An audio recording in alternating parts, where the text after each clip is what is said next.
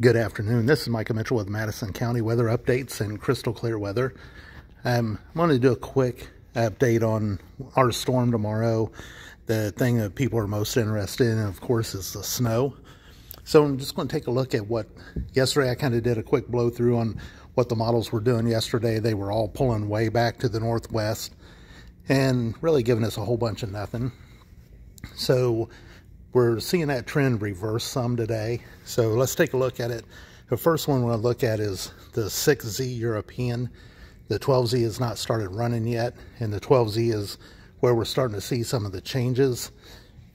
So we'll take a look at the 6Z European, and it really wanted nothing to do with accumulating snow, really kind of south of Kokomo. It has some hit or miss stuff, but basically south of Kokomo, the European had, a dusting to maybe an inch of snow. So that was the worst case scenario for snow lovers. So then we'll take a look at the 12Z GFS, and the 12Z GFS now has moved back south. It gives Madison County anywhere from an inch to maybe 4 or 5 inches in the northwest up toward Elwood or so. Again, this is just a model. Can't take this verbatim. I'm not saying Elwood's getting 4 or 5 inches of snow. Not saying Marklettville's not getting 4 or 5 inches of snow, and I'll discuss here in a minute what my thoughts are, but I'm just showing you what the models are doing. So we've seen this move to the southeast some, and you can also see that the track is more flattened out today, more from west to east. Yesterday it was really hard southwest to northeast, and I think the models are starting to realize the storm's not going to be quite as intense as they thought. Plus, the cold air is actually getting in here quicker, and it's beginning to suppress the storm track a little bit. So between the two, I think we're seeing a little bit of a southward shift on these models. The next one up then is the going to be the high-res Canadian. Again, it's coming south some too. Again, has Madison County picking up 2 to 3 inches of snowfall. The heavier snow is now creeping down farther into northern Indiana, getting closer to like Kokomo and Marion a little bit. Still north of them, but getting closer. And again, it just model runs. But again, you can see the track again laying out more west to east now instead of the hard northwest or southwest to northeast that what they had yesterday.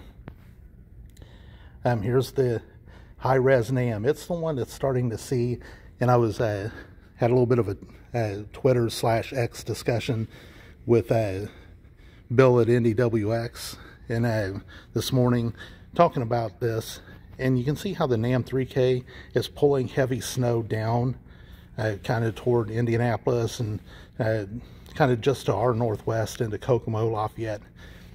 What the NAM 3K is starting to realize is that if this low is that intense and the cold air is really coming in a little quicker, instead of the low pressure spinning rain all the way around its core, it may begin to pull cold air around its core instead.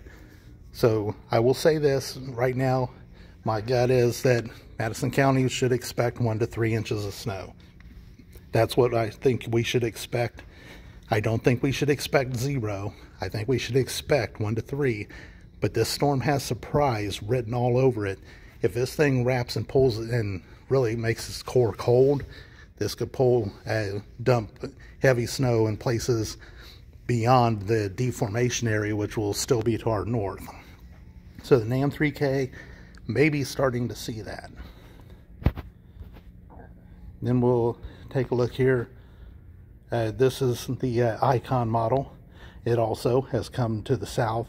Again, putting down 1 to about 4 inches of snow in Madison County, with heavier snow just to our north, but it's beginning to creep down.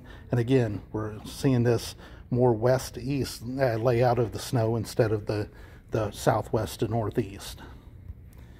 So that brings us to the big thing, in my opinion, the big thing, and I've been emphasizing for a couple of days. I don't care whether we get 2 inches of snow or 12 inches of snow. The wind was going to be the big problem.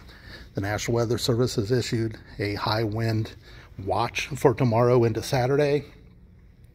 That will become a warning, and with these levels of winds, I just picked out a random hour tomorrow evening.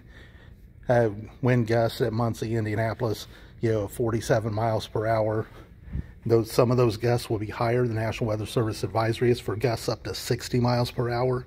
And this will go on for hours and hours and hours. So if we get snowfall, and again, a blizzard does not require a certain amount of snowfall. It just requires snowfall along with the wind criteria. We would be at near blizzard to blizzard conditions tomorrow night into Saturday morning.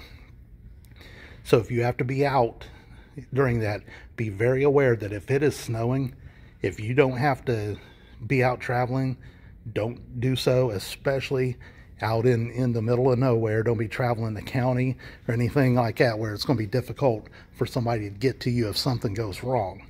Especially with the temperatures will be falling from from the 40s tomorrow afternoon down into the teens by Saturday morning and down into the single digits by Saturday night. So those are the things I think we want to keep track of. Again, the wind is going to be the big problem, not the snowfall. Again, whether we get a surprise heavy snow or whether we just get a little bit of snow, winds are the big story. So again, my thought for Madison County, I think we should expect 1 to 3 inches of snow, but be prepared for more. And no matter what, even if we don't get any snow, be prepared for this wind. It's going to cause power outages, especially where we've had rainfall a couple days ago. And we could get another 3/4 of an inch to 1.5 inches of rain tomorrow before it changes to snow. That's going to saturate the ground, the surface.